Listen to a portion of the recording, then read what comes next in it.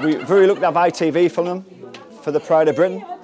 They've told me that I'm the first person in the history of Pride of Britain to be nominated and shortlisted 3 years in a row. We've got a reporter and a cameraman just walking around the day, watching what we do and filming me and asking some of our warriors how we've helped them, why they come to the group and what impact we've made in their life.